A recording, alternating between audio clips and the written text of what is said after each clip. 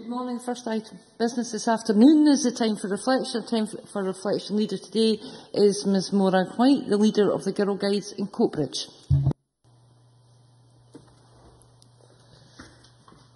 Good afternoon.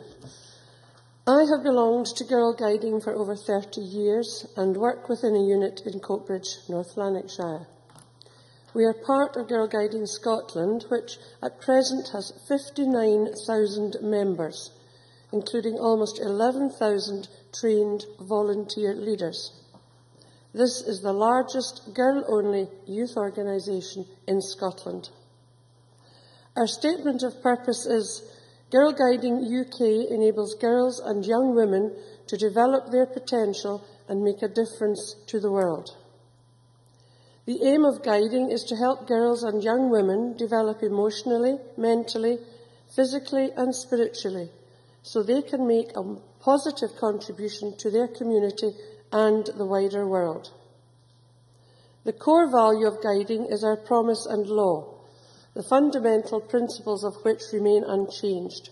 They are, in fact, what unite 10 million girls and women across the world. We all have a sense of belonging. We see a 5-year-old girl joining rainbows, unsure of what to expect, not wanting to join in the activities. Slowly, she becomes involved in the group chat and gradually she belongs. Moving on to brownies again, the same feelings of uncertainty arise. This time within brownies is a great learning process with new skills and tasks achieved, and with pride she takes home her well-earned badges. What a different person she is becoming, more confident and self-assured. She belongs. Moving into the guide unit is also a challenging time with another phase of adjustment. But quickly she integrates and, with the help of her patrol leader, learns to give her opinion and help make decisions of what they, as a group, would like to achieve. She also has the opportunities to travel further, often abroad, and attempt new personal activities that teach her she can achieve great things in her life.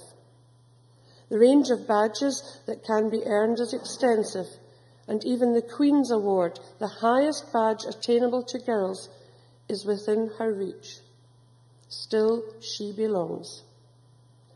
Each guide and guider still have their own identity and opinions, but need to share these opinions, learning to appreciate and tolerate each other.